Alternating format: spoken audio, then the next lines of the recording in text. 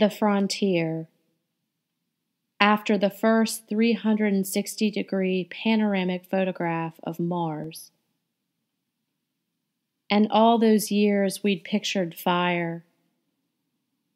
A neon sign blinking vacancy. A world as red as that inside our bodies, but without the claustrophobia, the low ceilings of our skin. We didn't think of a sky azure only at sunset, or stones, a similar blue, scattered across the regolith. Now we know this pair of weary moons.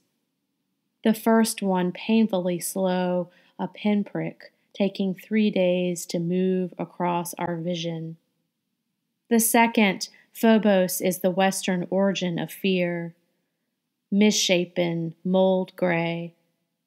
Every 4 hours it rises like the last potato of the famine. And by now I know, as you must, what it means to lose your lakes and oceans.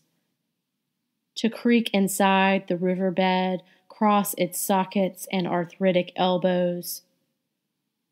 To think of rain as a form, a tome of bygone remedies.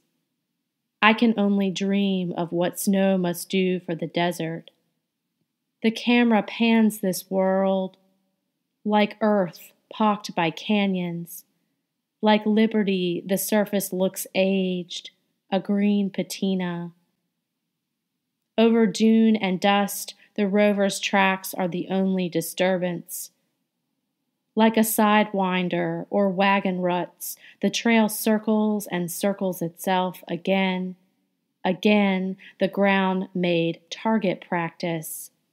We come in peace, curiosity says, but that's how all our ships began.